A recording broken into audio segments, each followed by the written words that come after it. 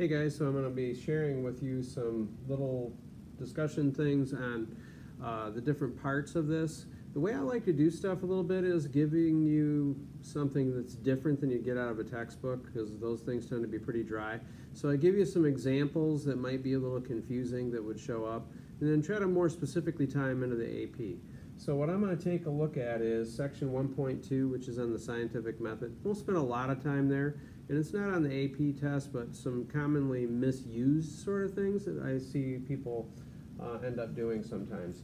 So scientific method is really just about humility before the facts. Science are supposed to be fact-based stuff. So you collect data, we use a lot of math, and then what is the data showing us? And so you're trying to remove bias from that. We all have it. Okay, but you're trying to remove that from things when you're using the scientific method. So you've got that whole procedure that they talk about, but it's really just about humility before the facts. So one of the things is scientific hypothesis. So here I have a question for you, and this is a good place to pause this right now and then read through this stuff and then see which of these do you think is actually a scientific hypothesis.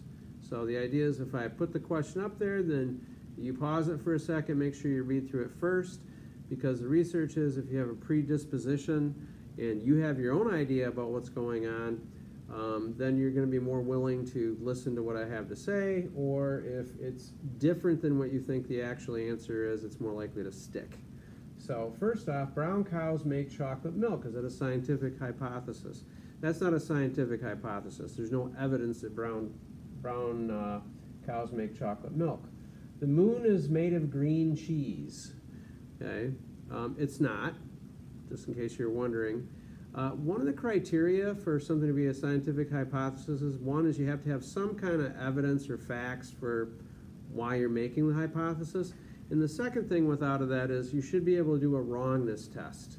So if you can't test to prove or disprove the thing, it's really hard to prove stuff, but you can disprove stuff. So if we can go to the moon, and we have, and bring back some rocks, and we find out they're not made of green cheese, then, well, guess what? We have just found out that that is not a correct hypothesis. We really wouldn't call it a scientific hypothesis anyway. All right, intelligent life will someday be discovered on another planet. Maybe, but that's really not any kind of hypothesis. That's just something that somebody's speculating on. How about this last one right here? All right, cow flatulence contributes to climate change. Well, is there any facts to support this? So we kind of gather some evidence. Greenhouse gases are things that heat up or hold heat better. They have a higher specific heat capacity than nitrogen and oxygen, which makes up the majority of the atmosphere. Two major greenhouse gases are carbon dioxide, and we get a lot of that by burning stuff. All right, as humans, we love to burn things. And then the second thing is methane. Methane holds a lot of heat.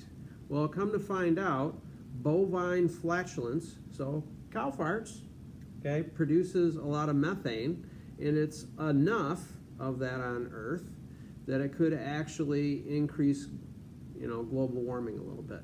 So, people mock that and everything else, but they've found some evidence to support that, that could be contributing to climate change. And we could try to prove that wrong. So that's a good scientific hypothesis.